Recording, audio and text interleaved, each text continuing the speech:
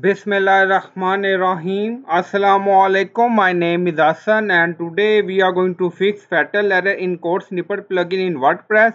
Before starting work, it's my request, please subscribe my channel. Thank you. Now back to our work. So we are using code snippet plugin to add custom code in WordPress website. So we added custom code and then click on save changes and activate and then show this error. So we are going to fix this. Now refresh the page. You see nothing work. So we are going to enable safe mode to deactivate all snippet in code snippet plugin. So there are two ways to fix this issue.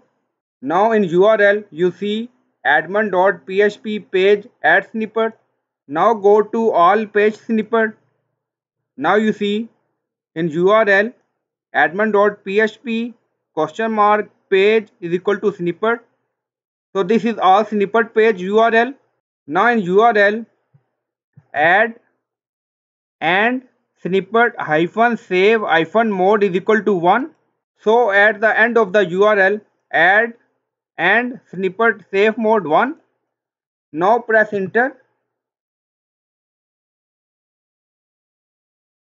Now you see page is loading and in URL you see we added code. So this is per page method and scroll down you see this is our recent code we added and then you see code is activated and this code caused error on our WordPress website when we activate this code. Now deactivate, click on it. Now you see code is deactivated. Now in URL remove this and now press enter. Now you see our website is working fine. So we fix this issue by enable safe mode using per page method and another method called is global method. So go to hosting. Now we are in file manager.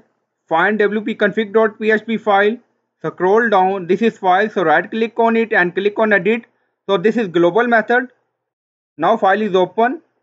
Now we are going to add code in config file to enable safe mode. Now paste. Now you see define code snippet safe mode true. And you will find code in video description or in comment section. So this is global method. Now click on save.